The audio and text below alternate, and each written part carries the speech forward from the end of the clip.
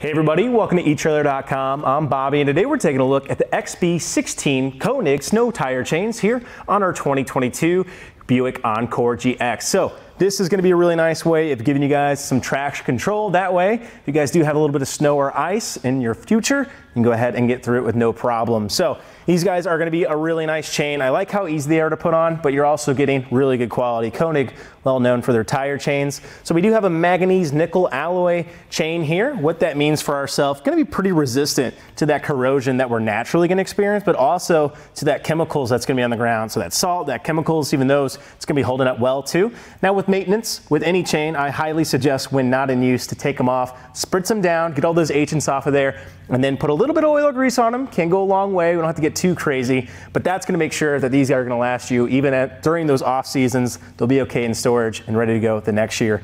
But you are getting a diamond style pattern on here as well. What that means for us, we're getting really good coverage on our wheel, almost always having constant contact with our chains, and that's great, of course, of biting through that snow and that ice.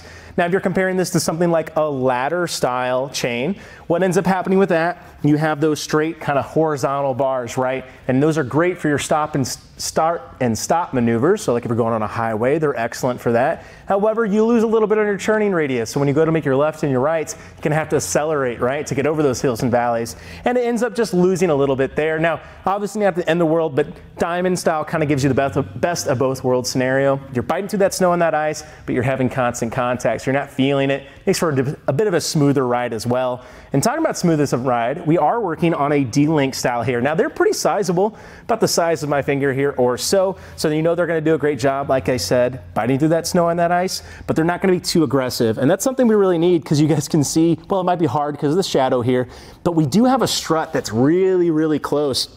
And we only have about 2 fingers width of distance between that. So we want something that's Class S compatible, just like this guy is. So we know we're not gonna have any contact with that strut, which is great. And honestly, just a nice way of getting you that traction control, like I said. One thing that's awesome about it too, not gonna take too much time to get installed. We're not gonna have to get in our hands and our knees too much, as we actually can make most of the connections right here on the front of our vehicle. So we're gonna show you that here in a second. Couple things before that though, let's make sure we are getting the right size for ourselves. Now we are working on 2 55 R18 tires. So make sure you guys are putting that in the fit guide here at etrailer.com as well. Make sure you're getting the right size for you. And another thing is a lot of our Encores are going to come with just front wheel drive. So that's why we've gone ahead and thrown it here on our front wheel. Now, if you guys do boast an all-wheel drive package, they do state you can probably use them on all 4 tires. That's probably your best bet. And there's kind of varying degrees of consensus when it comes to which one should you put it on for an all-wheel drive.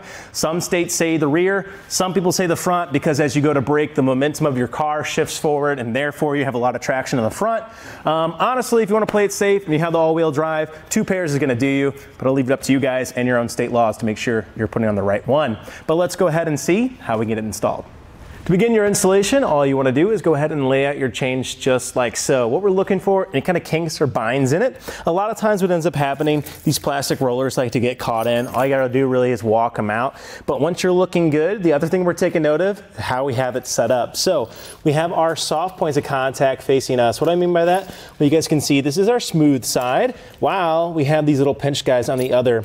Now these guys could end up puncturing, tearing, wearing through your tire, and we definitely don't want that. And what we're doing here is simply sliding this around our wheel and enveloping our tire, so we want that soft point actually making contact. So once that's looking good, we just go ahead and group these guys like so. I like to kind of get them close to the plastic. That makes it just a little bit easier to swing around your tire, especially if you guys are in that snow and that ice. It's gonna be easier to kind of grip it all. That way you're not pulling the whole ground with you. And what I like to do too, get this pulley kind of on the other side here, just like so. That's gonna make it easier to have your first connection. And same with your tensioner here on the other side. Just kind of walking him out. Looks like we got a little caught here as we were flipping it around, but that's okay. That's looking good, just like that. Alrighty, now we can bring our back connection here and on the other side. And once we have our 2 ends, we simply plug them and they'll play nice together, just like so. And then we just want to fit our chain all the way around here. So it looks like I got a little caught up on here when it was moving around. That's not going to be the end of the world though. We just need to simply unbind it here. So it's just a little caught. All I got to do, pull it right out. No biggie. Sometimes they get caught like that, and that's okay. And yeah, we're just fitting our chain here now nicely around our tire, making sure we have a good fit. We need to make our front connection first here though. And to do that, I simply take my two ends here and bring them together. So this guy's pretty close, but just like that, we have it nice and secure. Now we take our tensioner here at the bottom. We have our pulley system. We have a little lever we need to pull. Just simply push that back like that. Let that chain sit. Oh, let our chain sit. Just like so. You can let that lever come down as well, just like that. And now I can go ahead and actually start tensioning this. So I like to stand up, really give it a pull, try to take out as much of that slack as you can, letting that latch go back in place. And then we're gonna bring our tensioner through both of these red clips, just like so, just like so. And now we're going to the other side of our tire to give us that tension we're looking for. And just like that, we're nice and secure. The only thing to do here, make sure you're seated well around the entirety of your wheel. Looks like we're looking good. We're nice and tight. Therefore, we've got a good fit and we're nice and installed.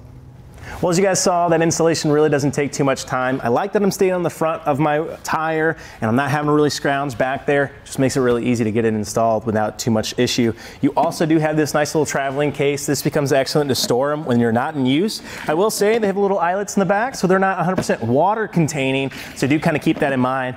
Honestly, way better than a lot of the canvas bags you see out there. Kind of keeps us from having to buy a tote, which is excellent. Really, really nice to go ahead, get your chains cleaned off, dry them out, throw them back in here. That way they're ready in the car. And you do have a little kneeling pad and gloves. I will say they're just a little bit of thin plastic. Now that goes a long way when you're on the side of the road sometimes. Always could just take out those floor mats as well. That's always a quick little trick to help you. That way you're not so cold. But I really do like that they just have a few little tools to help make us a little bit safer and drier when we are actually putting it in.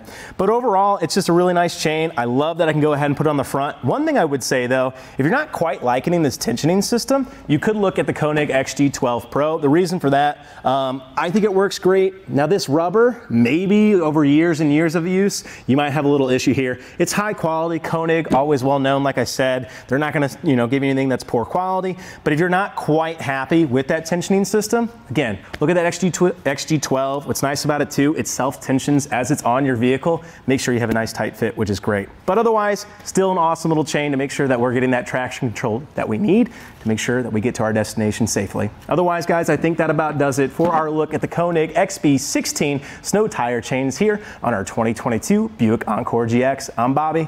Thank you for watching.